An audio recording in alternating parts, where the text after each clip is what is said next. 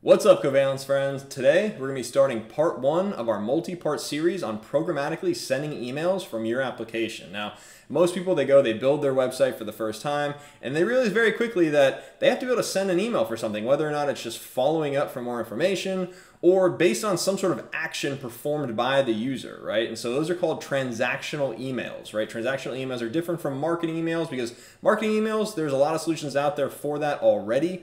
And these are more based off of your own application, right? And so we need to be able to actually have an email server, and there are several services that provide this functionality. We're gonna get right into them right now.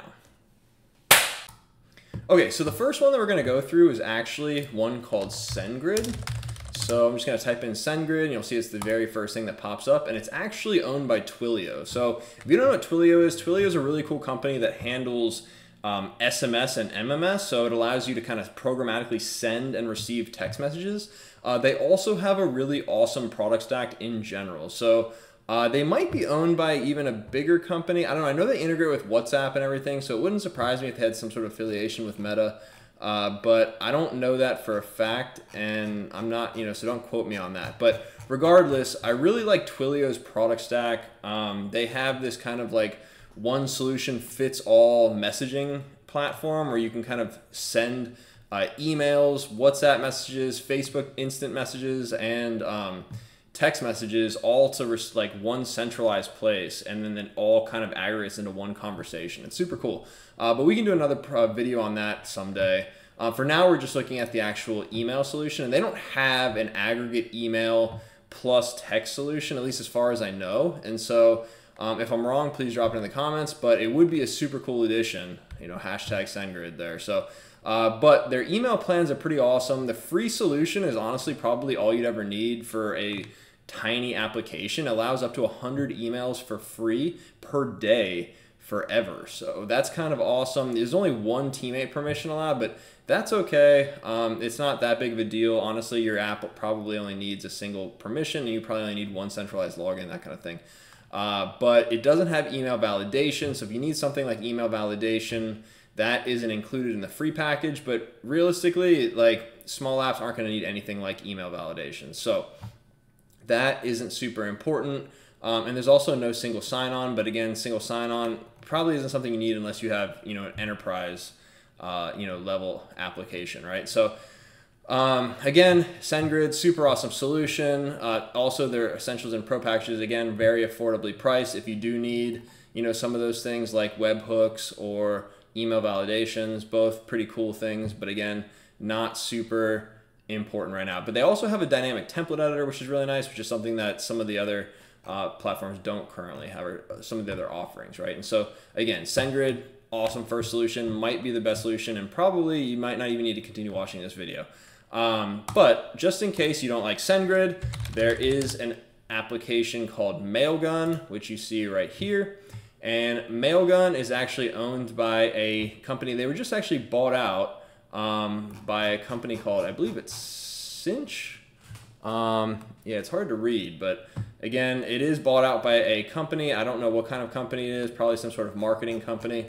And they also have a really nice programmatic API, and their pricing is also pretty good. It's free, $0 per month for 5,000 emails, and anything above 5,000 you pay per email, and it's $1 for every 1,000 emails. So again, it's 1/1000th of a dollar, so that's like, what is that, a tenth of a penny per email. So again, super affordable. You're going to be sending a lot of emails before you're paying anything. And so again, highly recommend looking up Mailgun. And also, they have a very good API. I would say Mailgun probably has the best API out of all of them. And so again, super nice. And the other thing is that their foundation, if you are going to want something like a dedicated IP, I believe that they are the most affordable dedicated IP. So they don't give you one until I believe you're at 100,000. So it's at $75 a month, you get a dedicated IP. But I haven't seen anywhere else that gives you a dedicated IP for cheaper than $75 a month. So this is a super good solution if you're looking for that dedicated IP. And if you don't know why you would need a dedicated IP, the important part, or the real important piece of that, is that with these, with these email solutions, you're actually sharing IP addresses with everyone else using this email service. So there could be, I don't know how many, customers Mailgun has, but I'm assuming it's in the tens of thousands. And, most likely some of those could be spammers or scammers, right? You just don't know who you're sharing an IP address with. And so if people are marking those emails as spam, then it could be marking your IP address as spam as well. So you could be sending these people messages, and yet they've already marked your IP as spam. And so your message actually ends up going to spam immediately. So having a dedicated IP is super nice, because then you know for a fact that it was your emails that are being marked as spam, right? Or coming from you. So you have essentially a fresh IP address that you can then use to ensure that people are receiving your emails. And if they aren't, then it's because they marked your emails as spam, right? And so again, dedicated IP, super awesome, super needed if you have a big enough application where it's needed, right? The last solution we're going to look at is something called Mandrill. And Mandrill was actually bought by MailChimp. And so if you try and log into Mandrill, it actually makes you log in through MailChimp now, which is a little annoying. But what you can do is we can go to MailChimp instead, and we can look into what their actual solutions and services. They're pretty good at marketing, that's for sure. They have a lot of cool resources when it comes to integrated solutions with their marketing services. So if you're looking for something more along the lines of a CMS in addition to your email, I would say MailChimp might be one of the better solutions, because they have essentially, more than just the transactional email. So if we were to look at this transactional email, you can see in here that you can basically kind of pay per block of emails. But you also kind of get it with this marketing platform as well. So I believe you can kind of create this free service here. But usually what people end up buying is this essentials package, and then using the transactional emails. So again, this is probably the most expensive solution, but it allows you to send quite a bit of emails, and they kind of give you a lot including with that marketing platform, which includes kind of like that CMS solution as well. So I do also like their templates in here. They give you a lot of templates. And remember, you are kind of constructing these emails yourself. So you're constructing the HTML and the text.